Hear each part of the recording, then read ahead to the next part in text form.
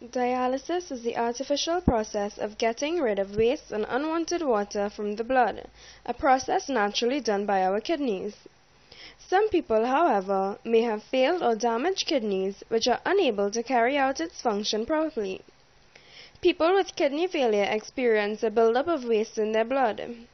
Without dialysis, the amount of waste products in the blood would increase and eventually reach levels that would cause coma and death. Let us begin by looking at how waste is usually removed from the body. The dominant reactions involved in removing amino acid nitrogen from the body are known as transaminations. This class of reactions funnels nitrogen from all free amino acids into a small number of compounds.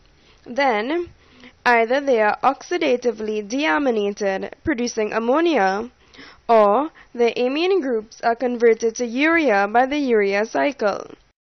Transaminations involve making an alpha amino group from a donor alpha amino acid to the ketocarbon of an acceptor alpha keto acid. These reversible reactions are catalyzed by a group of intracellular enzymes known as aminotransferases, which generally employ covalently bound pyridoxal phosphate as a cofactor. Glutamate is a prominent intermediate in nitrogen elimination as well as in anabolic pathways. Glutamate, formed in the course of nitrogen elimination, is either oxidatively deaminated by liver glutamate dehydrogenase forming ammonia, or converted to glutamine by glutamine synthase and transported to kidney tubule cells. There, the glutamine is sequentially deamidated by glutaminase and deaminated by kidney glutamate dehydrogenase. The ammonia produced in the latter two reactions is excreted as NH4+ in the urine, where it helps maintain urine pH in the normal range of pH 4 to pH 8. The extensive production of ammonia by peripheral tissue or hepatic glutamate dehydrogenase is not feasible because of the highly toxic effects of circulating ammonia. When the kidney loses its function and is unable to remove the ammonia and other waste products from the body, renal kidney failure has said to occur. Acute renal failure has three main causes: a sudden serious drop in blood flow to the kidneys, damage from some medicines, poisons, or infections, and a sudden blockage that stops urine from flowing out of the kidneys. There are two kinds of dialysis: hemodialysis and peritoneal dialysis. Methods performed may be different, but the goal of the treatment is the same, that is, to remove waste products. These wastes are composed mainly of nitrogen in the form of urea, uric acid, and creatine. Hemodialysis is the diffusion across a semi-permeable membrane, which is used to remove the waste from the blood, while simultaneously correcting the levels of electrolytes in the blood. Before hemodialysis can be performed, a surgeon must make a pathway for the blood to be pumped out of the body and then to be returned after it has been cleansed. To do this, the surgeon uses an artery and a vein in the forearm. Arteries bring oxygenated blood to the body from the heart, and veins return to the heart.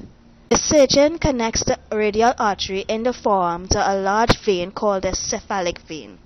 This connection is called an arteriovenous shunt or catheter. A shunt carries something from one place to another. In this case, it carries blood from an artery to a vein. After the shunt is made, the veins in the forearm get big and eventually form muscles in their walls like arteries. They are now strong and can be punctured many times for dialysis. To begin dialysis, the person's shunt is punctured on the arterial side and the venous side with two different needles connected to a set of tubes. The blood is pumped to a dialyzer by a roller pump through lines that can measure flow and pressure. Heparin is added to the blood to prevent clotting. The blood then flows into a special filter that functions like a semi-permeable membrane. This membrane is surrounded by special fluid dialysate, which is a solution of salt water and glucose and electrolytes. Electrolytes are important in the solution because they are responsible for regulating cell functions. The most important ones are sodium, potassium, chloride, and bicarbonates. In Trinidad and Tobago, there are a number of people who suffer with renal failure and have to resort to hemodialysis.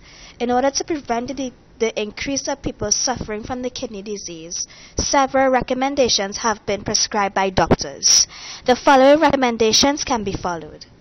For a healthy lifestyle, persons should limit the animal protein and more vegetable protein, since it is less strain on the kidney.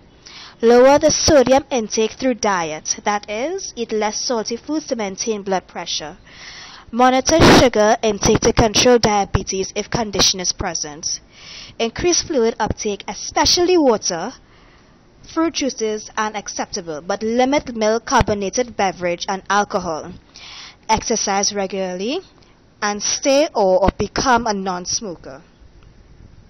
For people who have just underwent a kidney transplant, the following recommendations can be useful in order to maintain a healthy transplant. Take recommendations prescribed by a doctor strictly and visit the doctor often. Stay well hydrated. Limit fat, cholesterol, salt, and sugar intake. Exercise regularly and pace your daily activities. Wear sun protection. Avoid people who are ill and get annual flu shots. Most importantly, vigilantly monitor yourself in signs or symptoms of infection or rejection.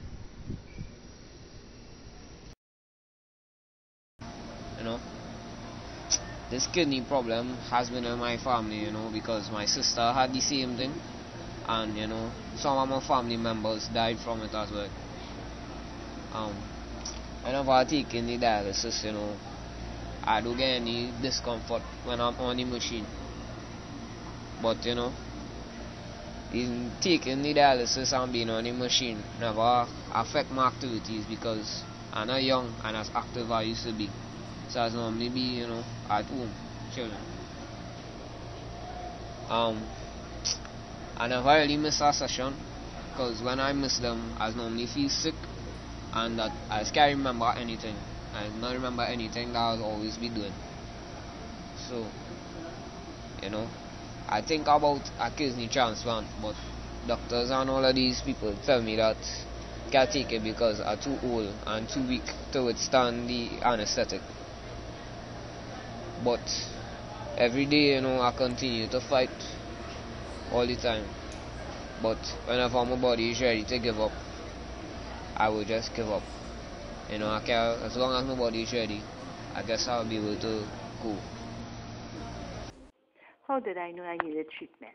Well, what happened is, for a number of years, I suffered from excessive tiredness. Going to the regular GP, he said it was work stress. After about that 3-4 years, when he finally run some blood works on me, he realized that the kidneys were completely gone, and that's when he recommended that I see a nephrologist doctor. Well, I started dialysis in January of 2006. I dialyzed for a year and a half, twice a week. You tend to have a lot of cramps. Sometimes you vomit a lot.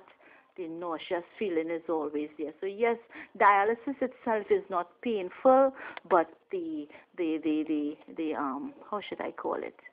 The experience of other things like the cramping, if they're taking out too much water from the body and stuff, that causes a lot of other problems. Yeah, uncomfortable feeling, that is. They say rarely they estimate a good working kidney taking good care of your transplanted kidney at least 10 years.